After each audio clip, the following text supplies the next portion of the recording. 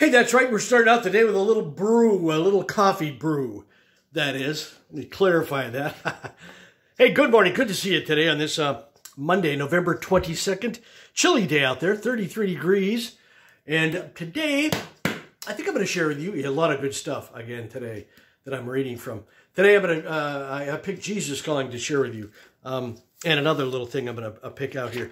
Okay, let's see, November 22nd, and we're talking about... here we go. A thankful attitude opens windows of heaven.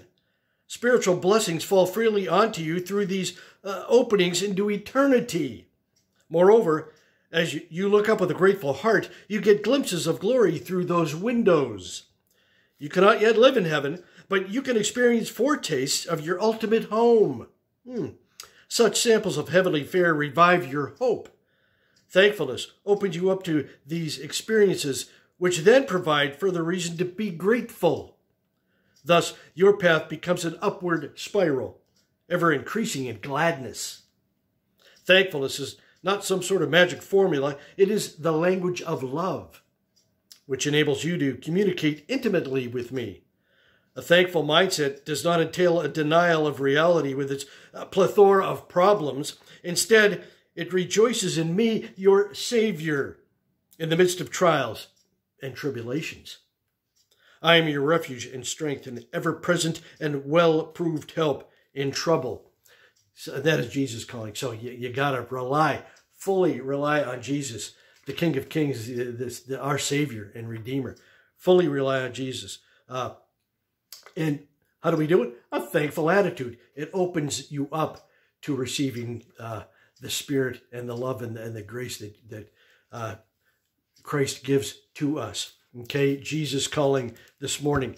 The other thing I wanted to share with you, and once again, I found this on my Kindle last night. This is from the book of Revelation.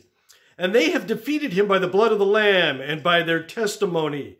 And they did not love their lives so much that they were afraid to die. Ooh, what a powerful statement, huh? Man, to not be afraid of dying because you do not place a greater emphasis on your life over your faith. Everyone is dying for something, money, busyness, success, control. Man, however, the key question we need to ask ourselves is, what are we dying for? Think about that one today. Again, Revelation. And they have defeated him by the blood of the Lamb and by their testimony.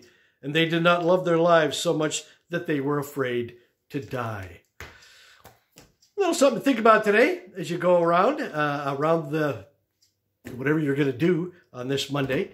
Pray for each other again, like I always emphasize. Give away a smile today and a word of encouragement. All right, my friends, make it a fun day. Know that God loves you, and so do I.